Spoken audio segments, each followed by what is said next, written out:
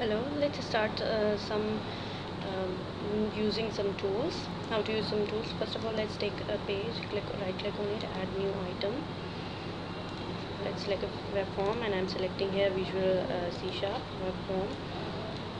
Let's have ASP tools and click add.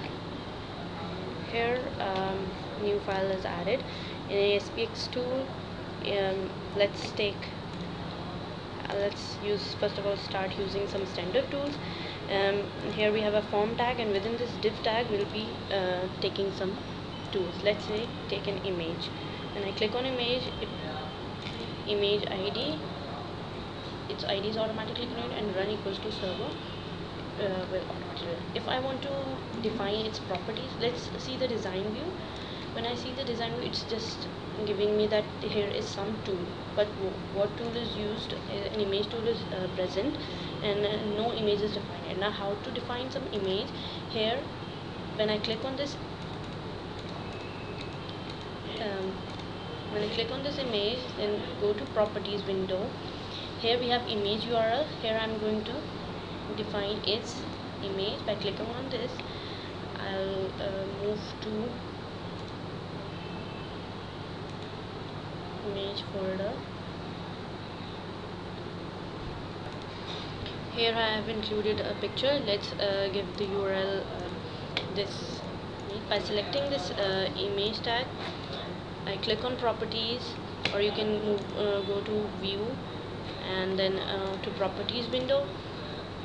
Here we are having image URL. Here we have image URL. Let's select the image URL which I have added in a project. Then click OK.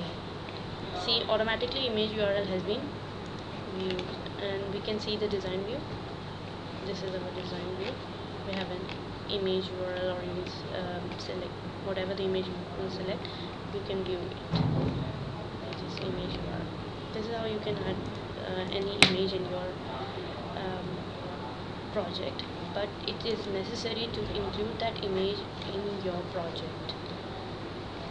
By how you can add this image, by right clicking on this project, click on add existing item, then go to pictures, select this, and here all files, then select your image, whatever you want to image, and then add. It will add. This is how you can add any image or any file you want to include from outside your project. You can add in your project.